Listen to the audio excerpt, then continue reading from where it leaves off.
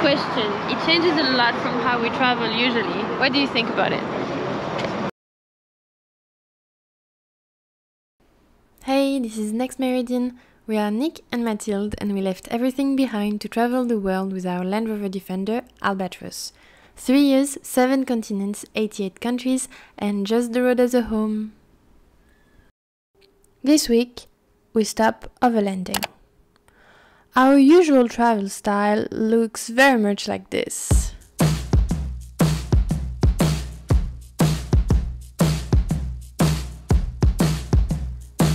But in the last episode, we made it to Mexico City just in time for Christmas to meet with Nicolas' family. And to travel with them, we adapted. In this episode, we are going to try another way of traveling. It gives us the opportunity to compare our usual overlanding travel style with a more traditional type of tourism. But before that, we need to celebrate Christmas! We made it to Mexico City and we dropped all our stuff at the place where we're sleeping. Nicolas parked the car in a safe parking place. And then we were like, oh yeah, let's go to eat some tacos tonight. Like, those tourists completely forgot there's the 24th December and everything is closed. When we meet someone and we're like, oh, we're looking for some tacos to eat. No, there's nothing like that. You will not find anything. And indeed, we don't find anything. Nope. We found the last places open in the neighborhood. They do fried chicken and fried cauliflower. Better than nothing. Cheers. Cheers.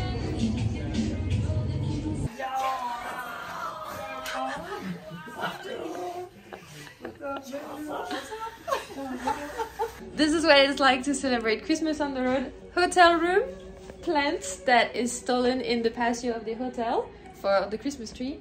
Christmas gift on the bed. And everyone, champagne. Are you ready? Yeah. Happiness! Happiness! Merry Christmas! Watch the ceiling as well. You'll give me a gap. Can you give me Watch a cup? the only light. It's the song. Bed between us. Cheers. It's also a bit difficult to do gift on the road, so sometimes the packaging is not ideal. We're on a sock. So this is like sock. Phil giving me a gift in his sock, which is clean. And intelligent flight battery for the new drone. Yeah. Thanks, man. What did we get? I don't know yet, but I think we got a shower tent from Vicky Wood. It's actually written shower tent. We got us some license plate from France because apparently in Mexico and Central America sometimes they steal foreigners' plates for whatever reason, and you need a plate to be able to drive on the road, whatever it is. So at least we have one spare. Thank you, Phil. In the following days, we started our visit of Mexico City. Which brings me to our first positive point about traveling in this manner versus our usual overland journey. We get so much more insight on history, the country's history. Or Mexico Tenochtitlan, as it was founded by the Aztecs, it was an island in the middle of the lake. So to connect the island to mainland, they must build roads or avenues, right? So a long time ago, you took a look at the left and you could see only water. You could take a look at the right and you could see water. But this 700 years ago. No more, guys. Nowadays we have something very different, but the road is still the same. And that's why we consider it the oldest avenue in the American continent. Today we'll change a bit from our usual program. So we saw the family of Nick yesterday and they arrived at the hotel, and now we're going on a, it's more touristic than what we do usually, but we're going on a tour in the city of Mexico and the surroundings to see the Aztec ruins and everything about the history of Mexico. The history is actually fascinating. Like, the city is built between volcanoes, and it was built like on top of a lake on an island, and then it was one of the biggest cities of the world at that time, connected with bridge to mainland, and then they built and built and built artificial islands. It was engineering, mastering. So, question, it changes a lot from how we travel usually. What do you think about it? We with the family, so of course the dynamics change a lot, and we are extremely flexible and extremely happy they're here, and we will do whatever they want to do. And so the difference is we are in a van with like 15 people, and we are just being dropped off at different positions of Mexico City and being told the story, which is great because actually we get a full story that you don't always get on Wikipedia or elsewhere. But it's the first time in 8 months that we're crowded with people and that we're following like sheep trying to go left and right. Like, what should we do? What should we visit? This is the moment you take a picture, this is the moment you listen. But it's a lot of fun, and honestly, it's different. At least we do something different, and when we'll go back to our car in 3 weeks, we will be in our car, but back to our normal travel habits in 3 weeks, we will be like, ah, this is a lot of fun. So it will bring back all the joys of being alone and, you know, traveling alone. And we learn a lot. That's what Nico was saying. Like, Mexico City history and culture is huge, and with this kind of tour, like, we get the full run. Yep. So yes, big cities are fascinating and we can learn so much about the history. But that goes hand in hand with many more tourists who, just like us, want to see and understand the place better, which is something we have been trying to avoid quite a bit since we started this trip.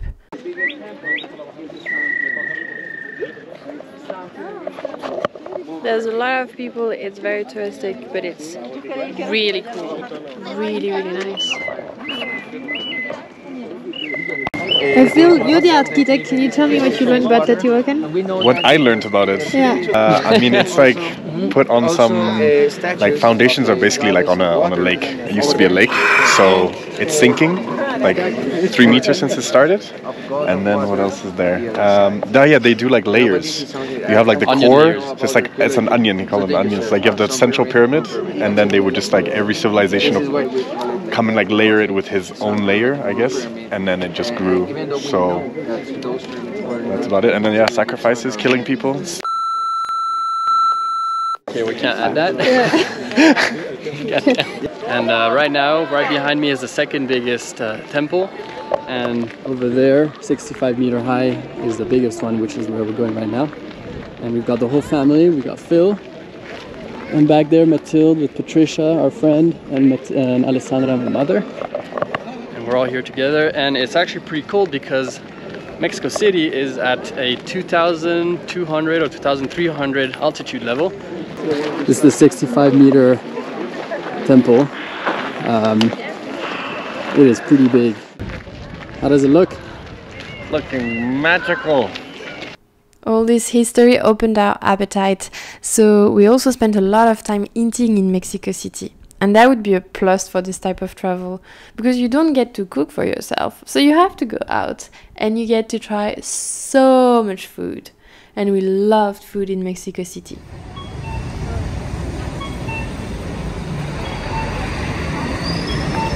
You gotta, I might have to steal the. So fruits and then tacos? Yep. Street way? That's the right order. Okay.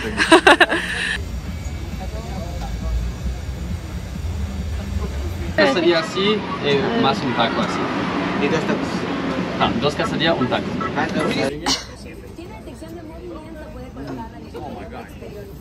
Zul, What? how do you like it?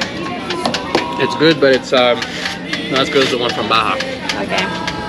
But they're good. Straight up facts. It was good.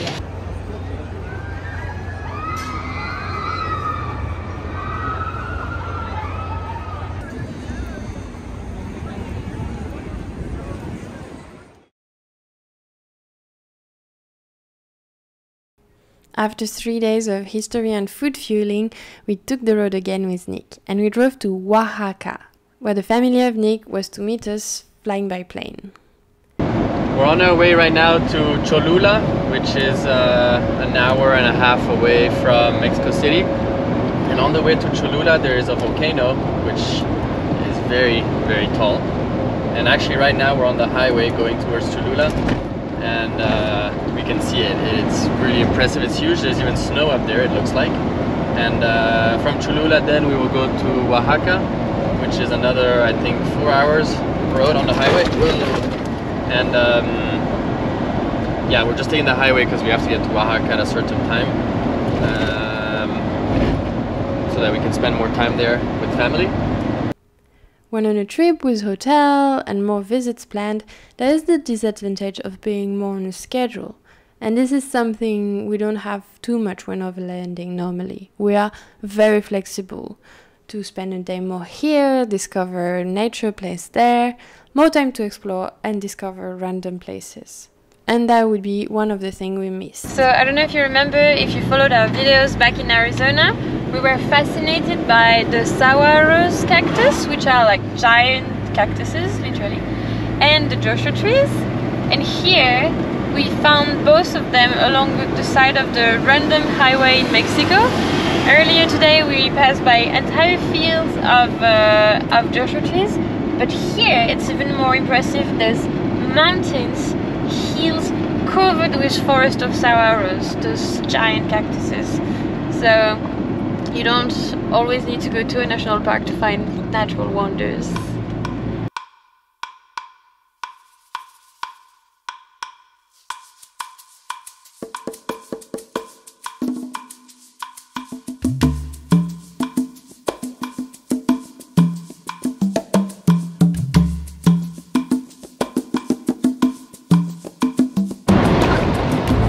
So interesting here, it's like a 2-lane road, I mean a 1 lane each way, and because there's so many slow trucks and it's going up and down hills,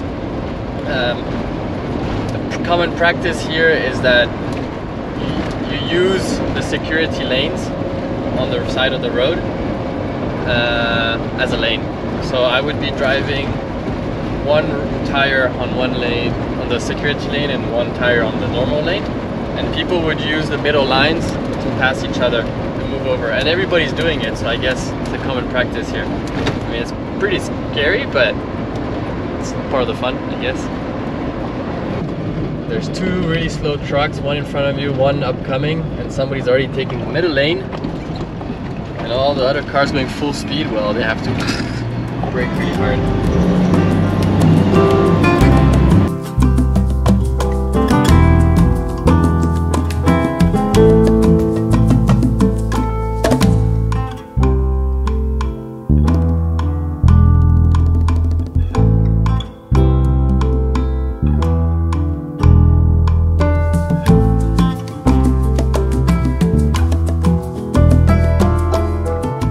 As soon as we arrived in Oaxaca, we have no other choice than stopping to try the local street tacos. So I think I will add that to the plus list one more time, because it's a big plus to eat outside all the time.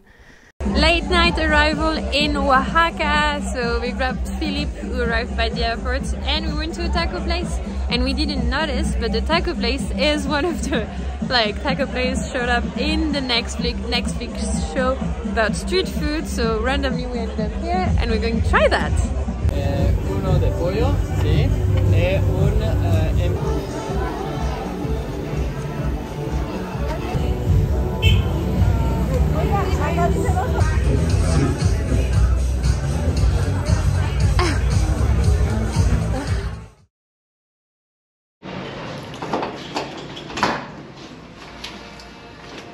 Good morning, this is our hostel room. I'm here with Mathilde, and Phil is over here. We're all sharing one hostel room, and my mom and her friend are in the other room. Yeah, it's pretty small, but hostels are cool. Pretty dark in here, but anyways, let's get out and go visit. On this type of journey, even though we have more of objective comfort, like bathrooms that comes with the hotel, the downside is traveling in city and sleeping in hotels adds up pretty fast financially, which makes the travel mode more expensive than our usual overland journey. It's not a problem in most cases, but for our world tour project, it would not be sustainable. Go! Hey everyone, I'm Phil, Nick's brother. Hi everyone, I'm Patricia, Nick's friend. Hi everyone, I'm Nick's and Phil's mother. Ciao! Ciao! We had not done a proper introduction. This is done. Let's continue our review. Arriving in Oaxaca made us realize that spending more time in the city was a great way to get more of the culture of a place. Oaxaca de Juárez is the capital of the Oaxaca state and a UNESCO World Heritage Site. no soy Naila para ti.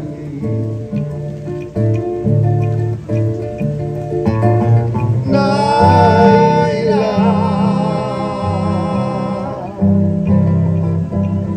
¿y por qué me abandonas?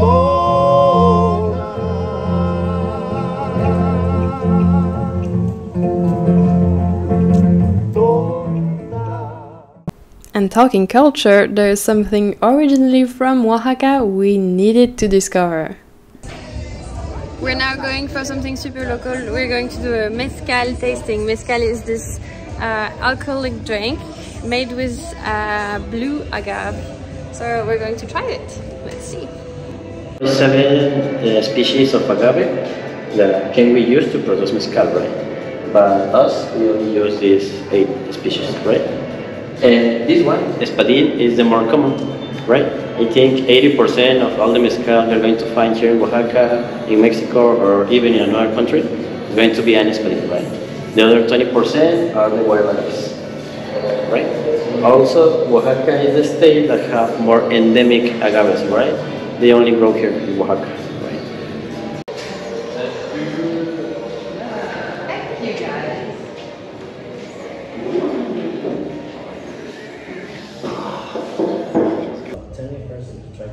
You told us. This one's the easiest to drink. It's getting easier and easier. It's like passion fruit. With apple, pineapple, banana, cinnamon, and caramel. Yeah, I have the cinnamon and I have the piña. This one is have intense flavor. Yeah, that's what it's intense. And in the garden of the Mezcaleria, there's all the different type of agave we've been trying so far. So this is espadín, which is the most common one. Tepextate is one of the drinks we preferred, and it's also very pretty.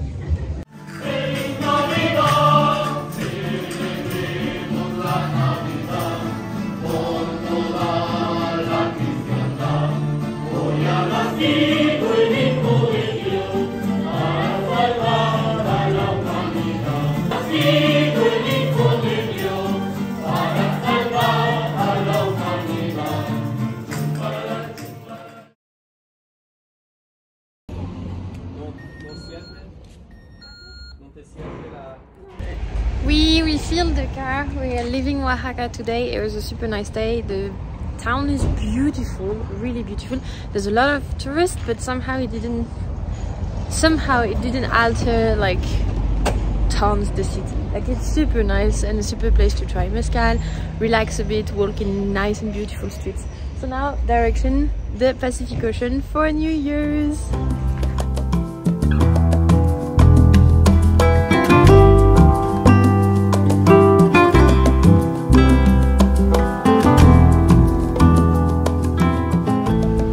Something we really enjoyed in Oaxaca is, sure, it's very touristic, but it's a lot of local tourism. A lot of Mexican are coming for the holidays and they love celebrating. Yesterday in the streets of Oaxaca city there was like celebrations everywhere.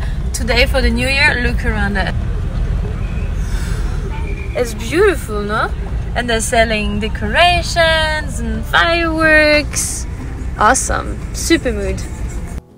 So it is December 31st, 2022, and we are heading to the Pacific coast with Nick's family to celebrate New Year at the beach. Nick's family rented the smallest car ever, a little Chevrolet, to be more flexible in the following days. A beautiful journey in front of us, through the mountains, down to the ocean. Our little group is back on the road, Albo the Defender in front and the little Chevrolet behind.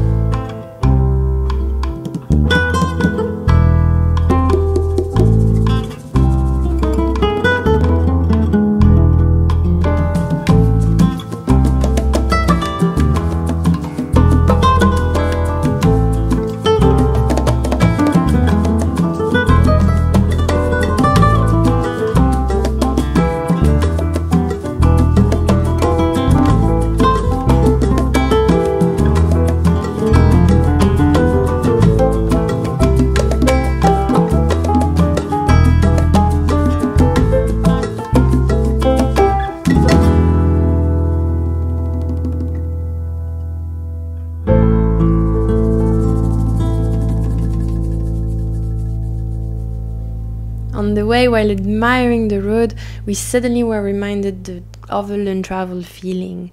And passing through small villages and modest homes along the road, we remember that maybe what we missed the most by changing the way we travel is just to discover the normal life of people in another country. Going to markets and shops to get our stuff, meeting people on the side of the road, asking around for a place to stay at night. So we'll add that to our list. Meeting normal people, doing normal stuff. And soon enough, we made it to the Pacific coast on New Year Eve.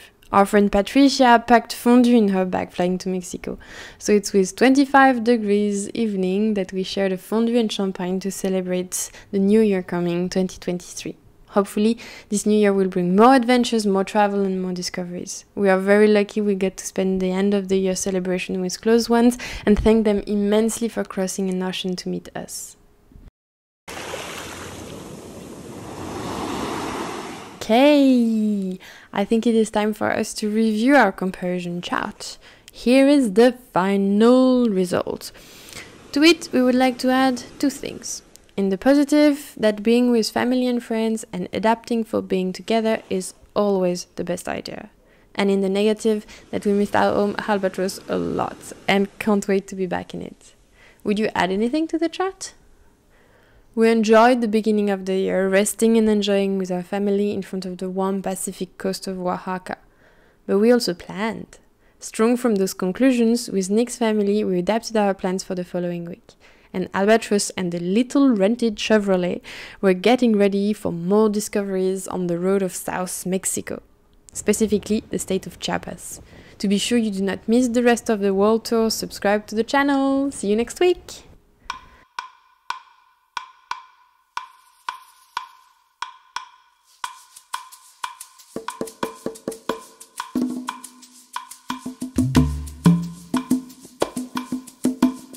Ouais, parfait. Vas-y. Ta-ta-da.